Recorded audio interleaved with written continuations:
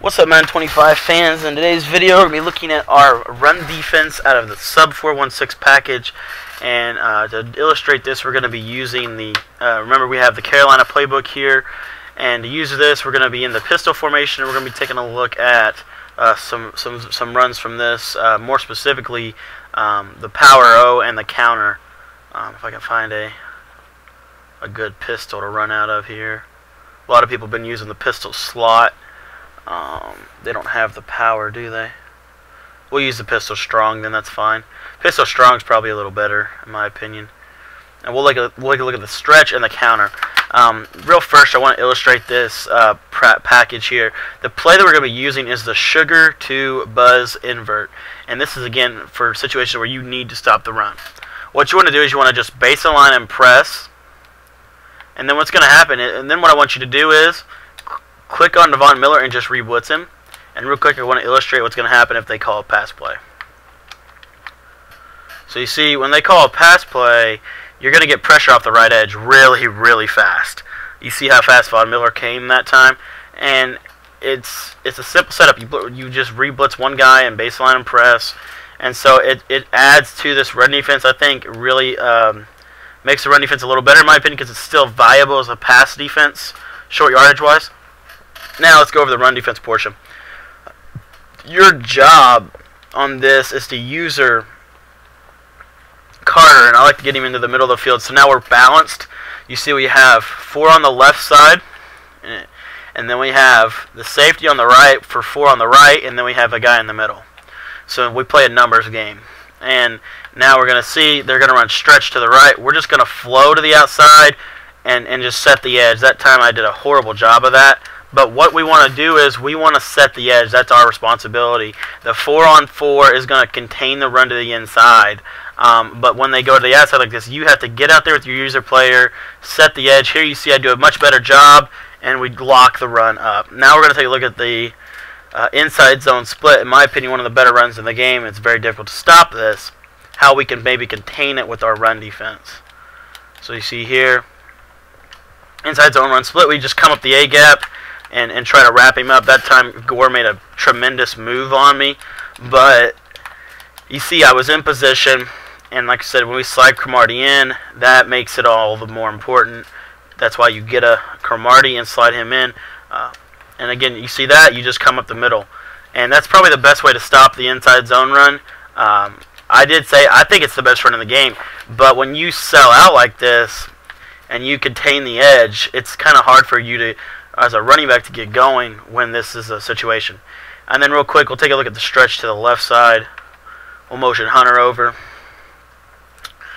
And you see here, see it's an outside run. I got to get to that edge. And you see how the formation does a really good job of containing the run to the outside. In my opinion, that's what makes this run defense so good, is because you do need to get to the edge sometimes, but a lot of times you just need to be in position, and that's really the key here. And then real quick, we'll take a look, stretch right. Again, you just got to get, see that time I didn't get to the edge, and that was the situation where I relied on the formation. But it's my job to get to the edge as the user player. If we were to not user anybody on this play, we'll just show you user and a defensive lineman what happens. You see it does a pretty, it's a serviceable job, it's just not, it doesn't lock stuff up. Whereas, if we're usering Carter here, we're getting deep. I like to be about 15 yards off the line of scrimmage. Snap, go. He sees that. Okay, so we can just immediately crash to the outside and contain it. Yes, there's a cutback lane. I understand that. But again, that's just part of run defense. And like I said, when you flow in, and I mean another thing is, like if there's a cutback lane, you can start in and then go to the outside and then get wide. That time Moore just missed the tackle, but you see we're in position to stop some of the better runs in the game. And then I want to see if I can find a, here we go. Here's so it's going to be a zone run to the inside now. About as close to the inside run that we can get here.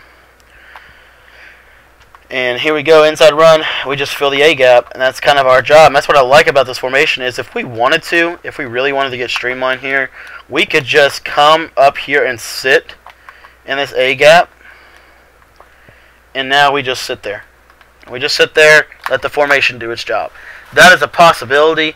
It's not always the best. It doesn't always work out well for us in the end. just because of some of the better runs this year are inside zone type runs, and if we're sitting in the middle, it allows it, just kind of sitting here. It's, I don't know. I've never really done this a whole lot in game, but if you just sit here, you're automatically going to get blocked. It's going to be like a quick 4 up the middle. Whereas if you're off coverage, off the line, then you can kind of at least have some forward momentum built up and get down and make a play on the ball. Here, forward momentum, and then I just get down, and I've got to get to the edge there. The 3 times scores broken runs to the outside, I have not set the edge. So that's just kind of the thing with this run defense.